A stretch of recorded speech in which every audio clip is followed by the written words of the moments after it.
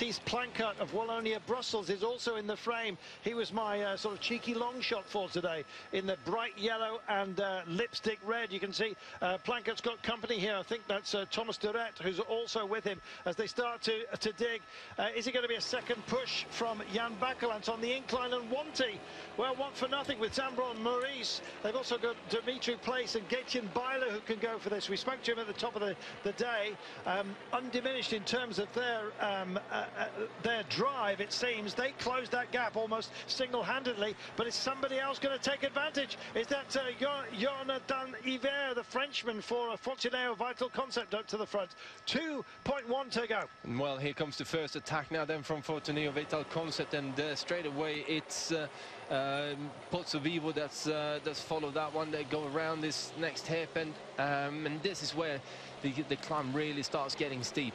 Yeah, great place to attack. You head into a sort of a heart-shaped loop, and they'll go, there is the bridge that they'll soon be crossing over. So they'll take a few turns. Of course, this is just the first of that phase. Peter Wiening's managed to stay in touch with this for Rompot in the bright orange. I believe that's Jonathan Hiver for Fortunéo Vital Concept on the front right now, with Pozzo Vivo, who was in that break, didn't want to do too much work too early. Clever stuff maybe from the little Italian from AG Tour Le Mondial, and he picks it up now, and it's he that goes on the attack.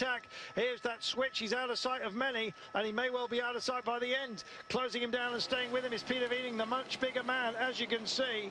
That's Gaviria, I think, that's also pushing in. 1.7 kilometers then. They're now coming over the bridge. Camera can't quite keep up on the rough surface, but the riders are having to take that as well. But still they climb.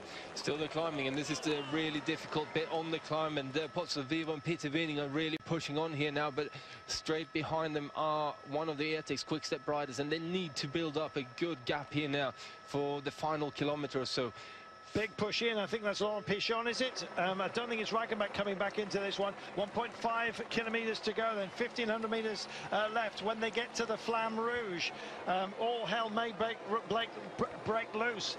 The Flamme Rouge announces a right-hand hairpin, then two 90-degree left-handers, a gentle right, a hairpin left, a big curve right before a last 90-degree left-hander to the line. Sounds complicated.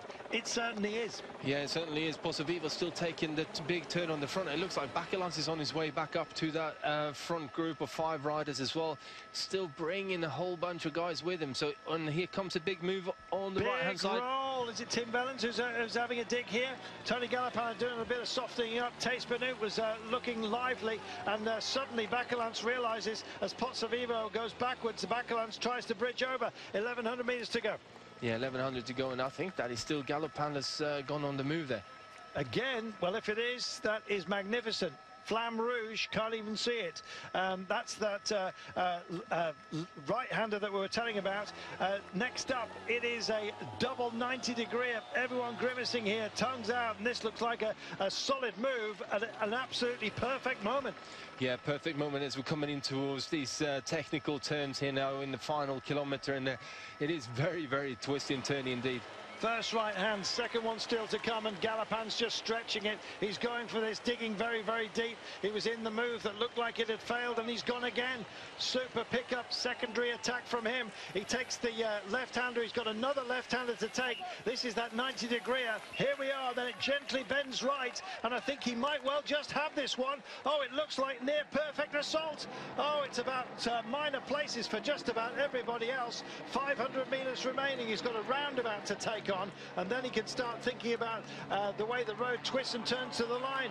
Has he burnt it too much? I think he's timed this absolutely perfectly, Magnus. Well, I've still got 400 meters to go or something like that, and it's being chased down here by Etixx-Quick Step. It's I don't think it's done just yet.